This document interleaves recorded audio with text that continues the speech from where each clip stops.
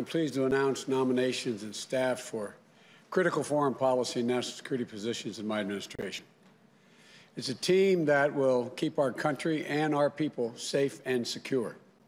And it's a team that reflects the fact that America is back, ready to lead the world, not retreat from it, once again sit at the head of the table, ready to confront our adversaries and not reject our allies, ready to stand up for our values. In fact, in calls from world leaders that I've had, about 18 of them or 20 so far, I'm not sure the exact number, in the weeks since we won the election, I've been struck by how much they're looking forward to the United States reasserting its historic role as a global leader, both in the Pacific as well as the Atlantic, all across the world. The team meets this moment, this team behind me. They embody my core beliefs that America is strongest when it works with its allies. Collectively, this team has secured some of the most defining national security and diplomatic achievements in recent memory, made possible through decades of experience working with our partners. That's how we truly keep America safe, without engaging in needless military conflicts and our adversaries in check and terrorists at bay. And that's how we counter terrorism and extremism, control this pandemic and future ones, deal with the climate crisis, nuclear proliferation, cyber threats and emerging technologies that spread authoritarianism, and so much more. And while this team has unmatched experience and accomplishments, they also reflect the idea that we cannot meet these challenges with old thinking and unchanged habits. For example, we're going to have the first woman lead the intelligence community, the first Latino and immigrant to lead the Department of Homeland Security, and a groundbreaking diplomat at the United Nations. We're going to have a principal on the National Security Council whose full-time job is to fight climate change. For the first time ever, that will occur. And my national security team will be coordinated by one of the youngest national security advisors in decades. Experience and leadership, fresh thinking and perspective, and an unrelenting belief in the promise of America. I've long said that America leads not only by the example of our power, but by the power of our example. And I'm proud to put forward this incredible team that will lead by example. As Secretary of State, I nominate Tony Blinken. He's one of the better prepared for this job. No one's better prepared, in my view. He will be the Secretary of State who previously served in top roles on Capitol Hill, in the White House, and in the State Department. He delivered for the American people in each place. For example, leading our diplomatic efforts in the fight against ISIS, strengthening America's alliance and positions in the Asia-Pacific, guiding our responses to the global refugee crisis with compassion and determination. And he will rebuild morale and trust in the State Department, where his career in government began. And he starts off with the kind of relationships around the world that many of his predecessors have had to build over the years. I know. I've seen him in action. Tony's been one of my closest and most trusted advisors. I know him and his family, immigrants and refugees, a Holocaust survivor, who taught him to never take for granted the very idea of America as a place of possibilities. Possibilities. Tony is ready on day one. As Secretary for Homeland Security, I nominate Alejandro Mayorkas. This is one of the hardest jobs in government, a gigantic agency. The DHS Secretary needs to keep us safe from threats at home and from abroad. And it's the job that plays a critical role in fixing our broken immigration system. After years of chaos, dysfunction, and absolute cruelty at DHS, I'm proud to nominate an experienced leader who has been hailed by both Democrats and Republicans. Ali, as he goes by, is a former U.S. attorney, former director of U.S. Citizenship and Immigration Services, and a former DHS deputy secretary. Helped implement DACA, prevented attacks on the homeland, enhanced our cybersecurity, helped communities recover from natural disaster, combated Ebola and Zika. And while DHS affects everyone, Given its critical role in immigration matters, I'm proud that for the first time ever, the department will be led by an immigrant, a Latino, who knows that we are a nation of laws and values. And one more thing. Today's his birthday. Happy birthday, man. Happy birthday. He's 21. As a director of national intelligence, I nominate Avril Haines, the first woman ever to hold this post.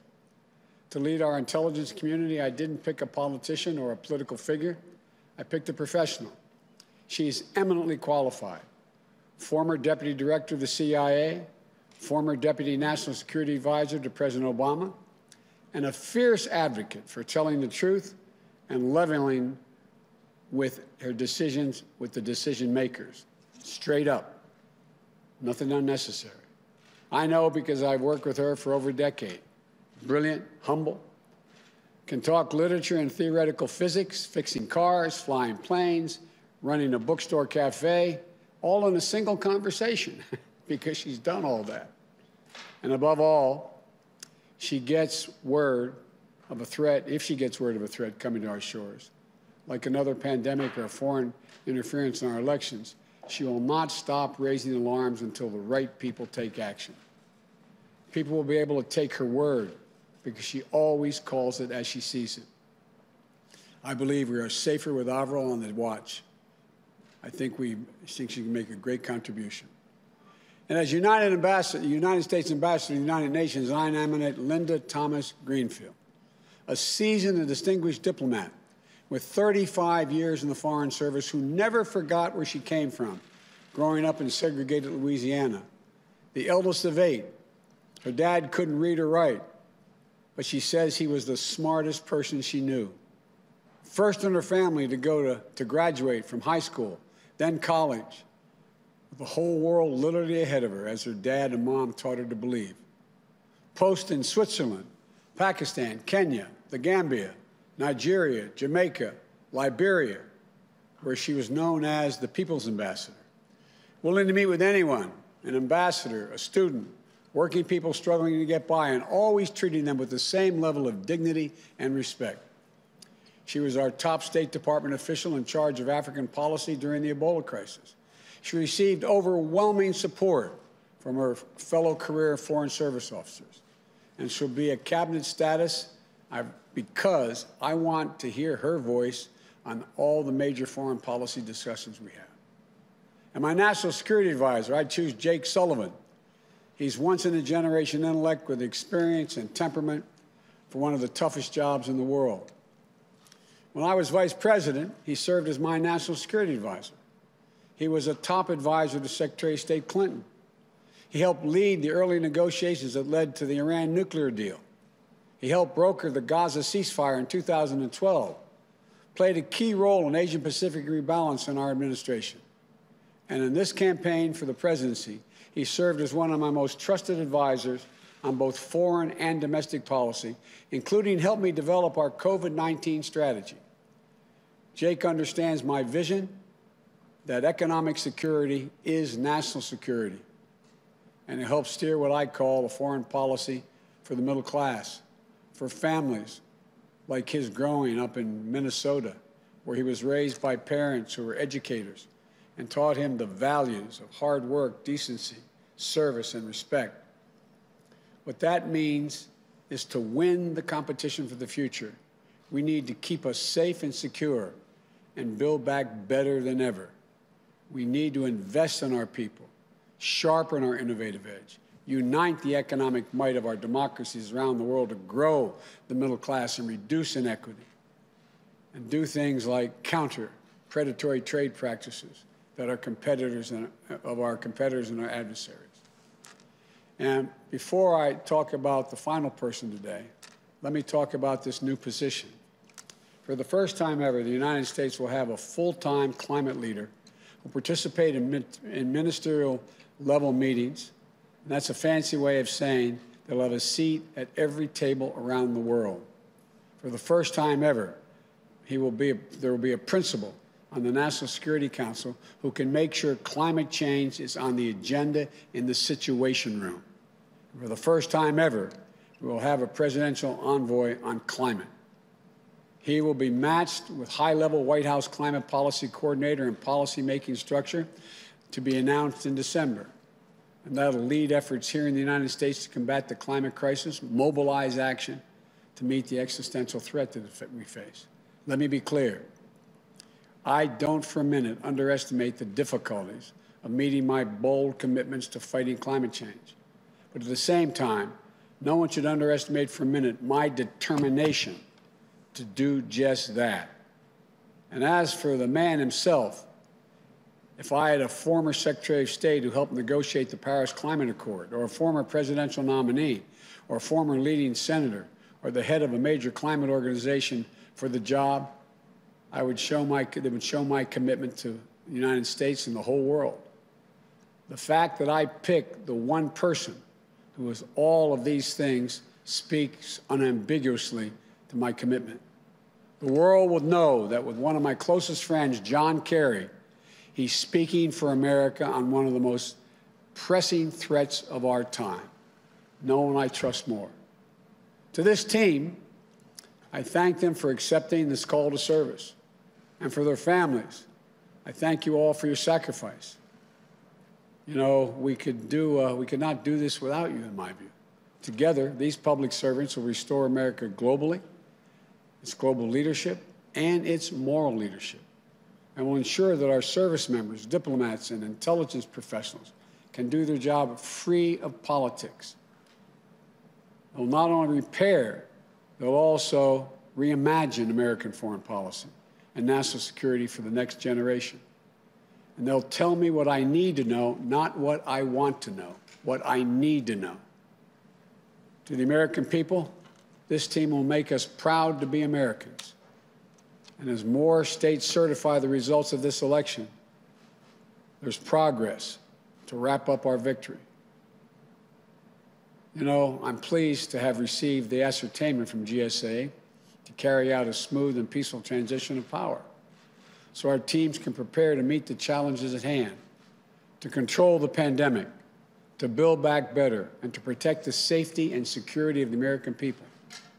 And to the United States Senate, I hope these outstanding nominees received a prompt hearing and that we can work across the aisle in good faith to move forward for the country. Let's begin that work to heal and unite. To heal and unite America as well as the world. I want to thank you all. May God bless you. May God protect our troops. And now I turn this over, this new team, starting with our next Secretary of State, Tony Blinken. Get my mask here, Tony, so I don't get in trouble. And we're going to clean off the podium.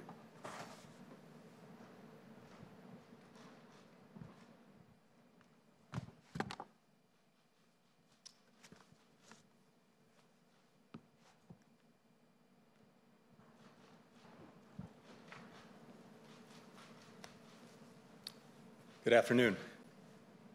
Mr. President-elect, Vice President-elect Harris, thank you for your trust and your confidence. If confirmed by the United States Senate, I will do everything I can to earn it. Mr. President-elect, working for you, having you as a mentor and friend, has been the greatest privilege of my professional life. So many people have brought me to this day, from college classmates to bandmates, my colleagues in the Clinton and Obama administrations, in the Senate, and at the State Department. I thank them all, and I ask forgiveness for my insatiable appetite for bad puns. Mostly, I'd like to thank my family, sisters and sisters-in-law, brothers-in-law, nieces and nephews, my wonderful in-laws, the Ryans, and especially my wife, Evan Ryan, and our children, John and Lila. They are truly my greatest blessings. For my family, as for so many generations of Americans, America has literally been the last best hope on earth. My grandfather, Maurice Blinken, fled pogroms in Russia and made a new life in America. His son, my father, Donald Blinken, served in the United States Air Force during World War II and then as a United States ambassador. He is my role model and my hero. His wife, Vera Blinken, fled communist Hungary as a young girl and helped future generations of refugees come to America. My mother, Judith Pizar, builds bridges between America and the world through arts and culture. She is my greatest champion. And my late stepfather, Samuel Pizar, he was one of 900 children in his school in Białystok, Poland, but the only one to survive the Holocaust after 4 years in concentration camps. At the end of the war, he made a break from a death march into the woods in Bavaria. From his hiding place, he heard a deep rumbling sound. It was a tank, but instead of the Iron Cross, he saw painted on its side a 5-pointed white star. He ran to the tank. The hatch opened. An African-American GI looked down at him. He got down on his knees and said the only 3 words that he knew in English that his mother had taught him before the war: God bless America. That's who we are. That's what America represents to the world, however imperfectly. Now, we have to proceed with equal measures of humility and confidence. Humility because, as the President-elect said, we can't solve all of the world's problems alone. We need to be working with other countries. We need their cooperation. We need their partnership.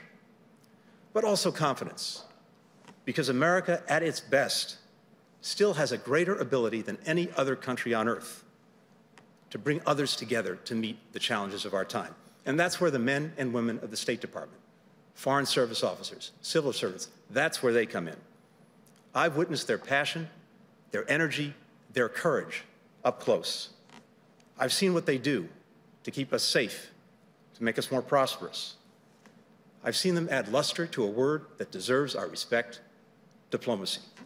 If confirmed, it will be the honor of my life to help guide them. And so thank you all, and may God bless America.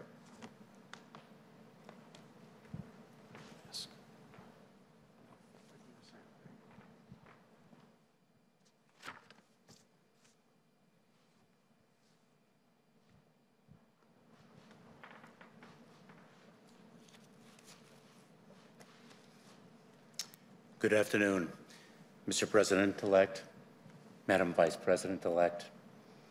Thank you for placing your trust in me to lead the Department of Homeland Security.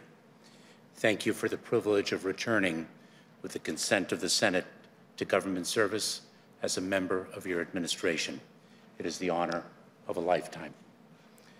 The Department of Homeland Security has a noble mission: to help keep us safe and to advance our proud history as a country of welcome. There are more than 240,000 career employees who selflessly dedicate their talent and energy to this mission. Many risk their lives in doing so. I would be honored to return to the department and support these dedicated public servants in fulfilling their responsibilities and realizing our country's greatest hopes, all in partnership with the communities we serve. For 12 years, I had the privilege to stand in a federal courtroom and announce Alejandro Mayorkas on behalf of the United States of America. The words "on behalf of the United States of America" meant everything to me and to my parents, whom I think of today and every day. My father and mother brought me to this country to escape communism. They cherished our democracy and were intensely proud to become United States citizens, as was I.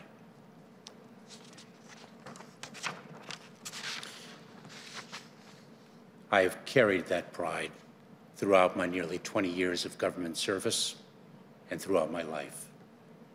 My parents are not here to see this day.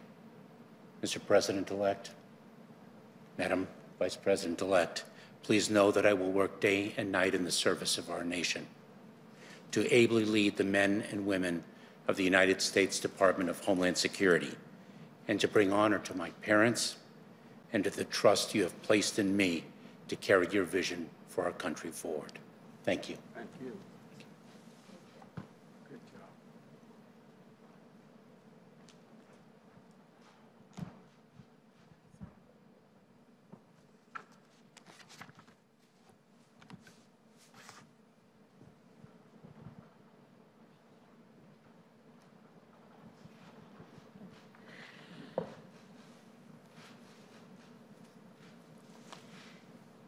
Mr. President-elect, Madam Vice President-elect, I am grateful and even more so humbled by the trust that you placed in me for this role.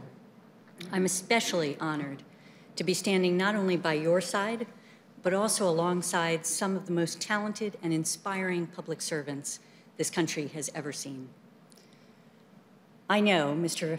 President-elect and Madam Vice President-elect, that you have selected us not to serve you, but to serve on behalf of the American people, to help advance our security, our prosperity, our values, that the call to service in this role is what makes this nomination such a tremendous honor. If afforded the opportunity to do so, I will never forget that my role on this team is unique. Better than that of a policy advisor, I will represent to you, Congress, and the American public, the patriots who comprise our intelligence community. Mr. President-elect, you know that I have never shied away from speaking truth to power, and that will be my charge as Director of National Intelligence. I've worked for you for a long time, and I accept this nomination knowing that you would never want me to do otherwise, and that you value the perspective of the intelligence community, and that you will do so even when what I have to say may be inconvenient or difficult, and I assure you there will be those times. And finally, to our intelligence professionals, the work you do, oftentimes under the most austere conditions imaginable, is just indispensable. It will become even more complex because you will be critical to helping this administration position itself not only against threats such as cyber attacks or terrorism and the proliferation of nuclear, biological, or chemical weapons, but also those challenges that will define the next generation, from climate change to pandemics and corruption. And it would be the honor of a lifetime to be able to work alongside you once again to take these challenges on together. Thank you so much. Thank you.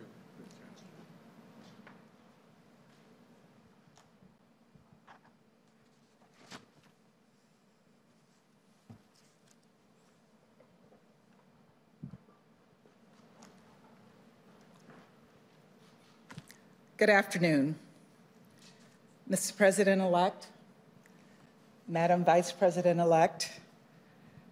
I'm humbled and honored by the trust that you have placed in me to become a member of your cabinet as ambassador to the United Nations. In the years that I've worked in government, I'm always struck by how only in America would we be where we are today, where life can be hard and cruel, but there's hope in the struggle. There is promise in our dreams, where you learn to believe in yourself and that anything is possible. Like both of you, I learned from my family. Mr. President-elect, thank you for those generous words that you said about me. My parents had very little back in Louisiana where I grew up, but they gave me and my siblings everything they had. And I know how proud they would be of this day. On this day, I'm also missing my mentor, Ambassador Ed Perkins, who served as the U.S. Ambassador to the United Nations under President George H.W. Bush and President Clinton, and who was also from Louisiana. He told me constantly, Linda, don't undersell yourself.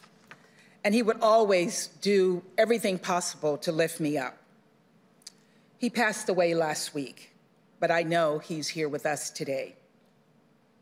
And on this day, I'm thinking about the American people, my fellow career diplomats and public servants around the world. I want to say to you, America is back. Multilateralism is back.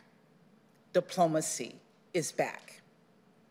Mr. President-elect, I've often heard you say how all politics is personal, and that's how you build relationships of trust and bridge disagreements and find common ground. And in my 35 years in the Foreign Service across 4 continents, I put a Cajun spin on it. I called it gumbo diplomacy. Wherever I was posted around the world, I'd invite people of different backgrounds and beliefs to help me make a roux and chop onions for the Holy Trinity and make homemade gumbo. It was my way of breaking down barriers, connecting with people, and starting to see each other on a human level. A bit of lagniappe is what we say in Louisiana. That's the charge in front of us today.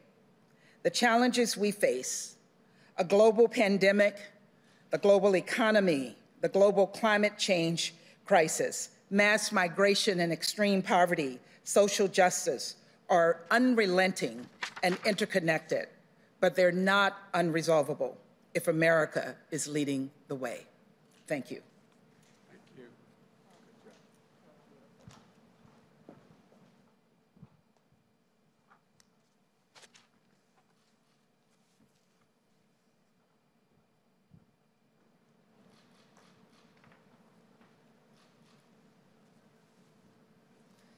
Mr. President-elect, Madam Vice President-elect, thank you. Mr. President-elect, I am honored and humbled by the immense responsibility that you placed in me of being your national security advisor. I pledge to you and to the American people that I will work relentlessly in service of the mission you have given us, to keep our country and our people safe, to advance our national interests, and to defend our values. I pledge to the exceptional national security team you see behind me, and to the brilliant and diverse career professionals across our government, that I will manage a humane and rigorous decision-making process that honors their work. And I pledge to my parents, who taught my brothers, my sister, and me to work hard, tell the truth, and serve others, that I will do my utmost to make you proud. Sir, we will be vigilant in the face of enduring threats, from nuclear weapons to terrorism. But you have also tasked us with reimagining our national security for the unprecedented combination of crises we face at home and abroad: the pandemic, the economic crisis, the climate crisis, technological disruption, threats to democracy, racial injustice, and inequality in all forms. The work of the team behind me today will contribute to progress across all of these fronts. You have also tasked us with putting people at the center of our foreign policy.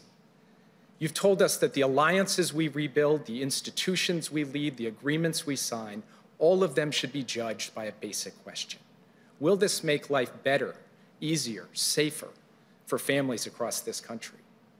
Our foreign policy has to deliver for these families. And perhaps most importantly, you've tasked us with helping unite America, as you said in your remarks, through our work, to pull people together to tackle big challenges.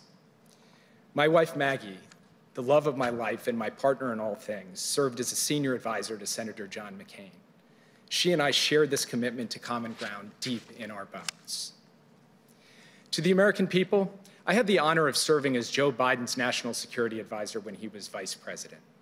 I learned a lot, about diplomacy, about strategy, about policy, but most importantly, about human nature.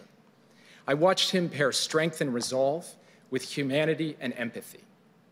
That is the person America elected, and that is also America at its best. So, Mr. President-elect, thank you for giving this kid from the heartland an extraordinary opportunity to serve the country I love. Thanks for accepting it, Jay.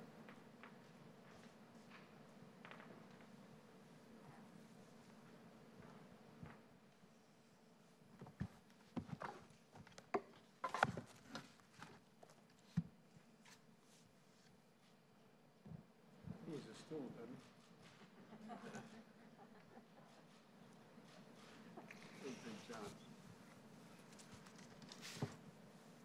Mr. President-elect, Vice President-elect Harris, thank you, Mr. President-elect, for your generous words.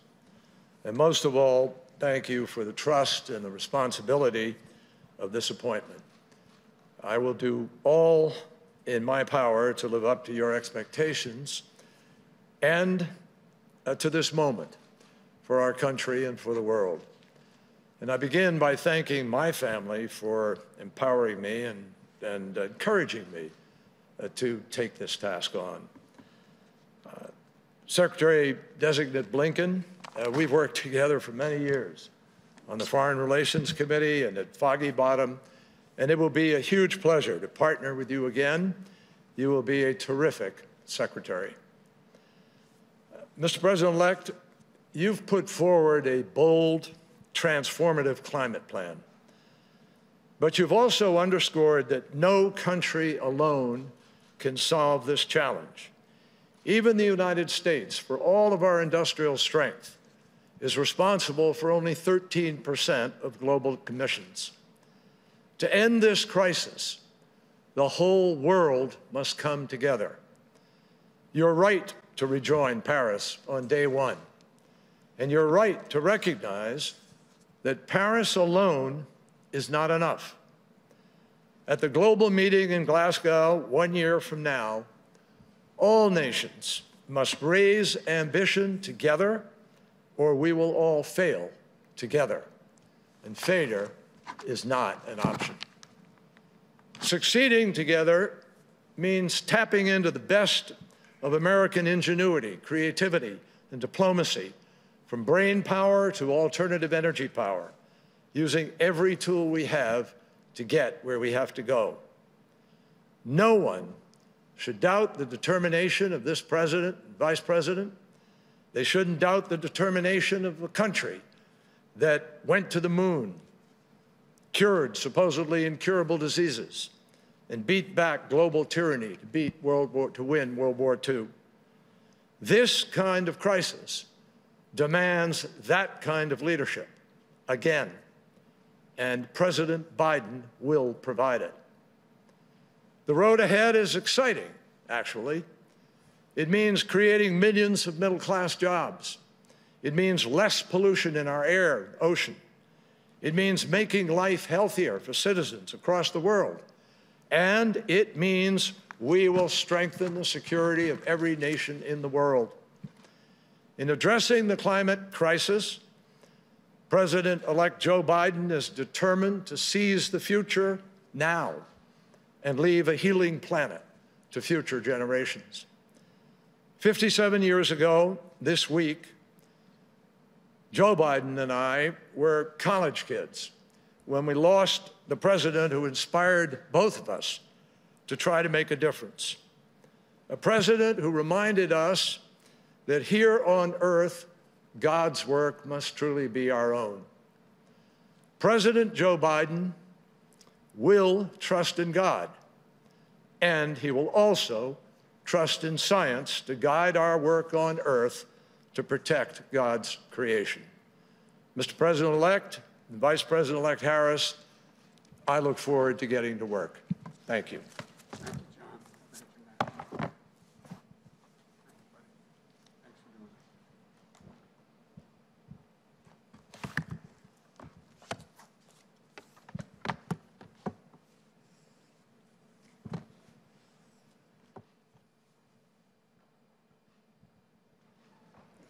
Thank you, Secretary Kerry. And congratulations, Mr. President-elect, on bringing together this extraordinary team.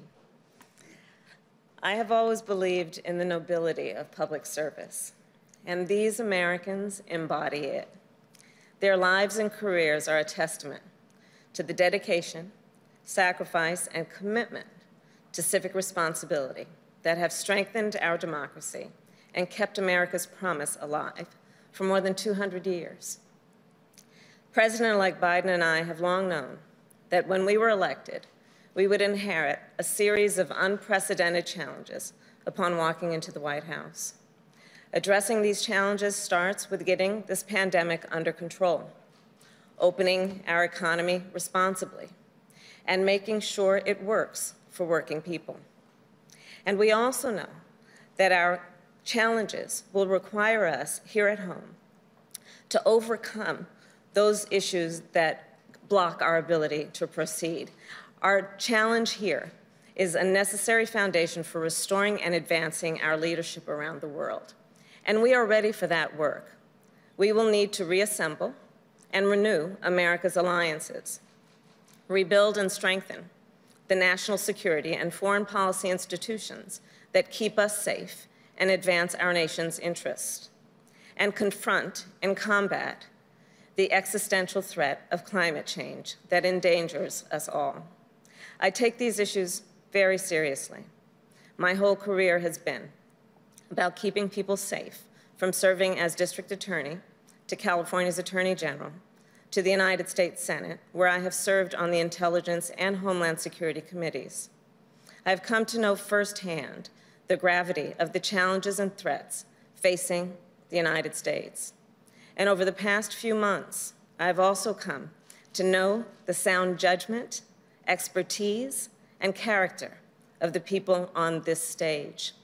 I can say with confidence that they are, to a person, the right women and men for these critical positions. And I look forward to working alongside them on behalf of the American people and on behalf of a president who will ask tough questions, demand that we be guided by facts, and expect our team to speak the truth, no matter what. A president who will be focused on one thing and one thing only: doing what is best for the people of the United States of America. When Joe asked me to be his running mate, he told me about his commitment to making sure we selected a cabinet that looks like America, that reflects the best of our nation. And that's what we have done. Today's nominees and appointees come from different places. They bring a range of different life and professional experiences and perspectives. And they also share something else in common: an unwavering belief in America's ideals, an unshakable commitment to democracy, human rights, and the rule of law. And they understand the indispensable role of America's leadership in the world. These women and men are patriots and public servants to their core. And they are leaders, the leaders we need to meet the challenges of this moment and those that lie ahead. Thank you. Thank all of you for accepting. We appreciate it. Thank you. All right. Thank you, folks.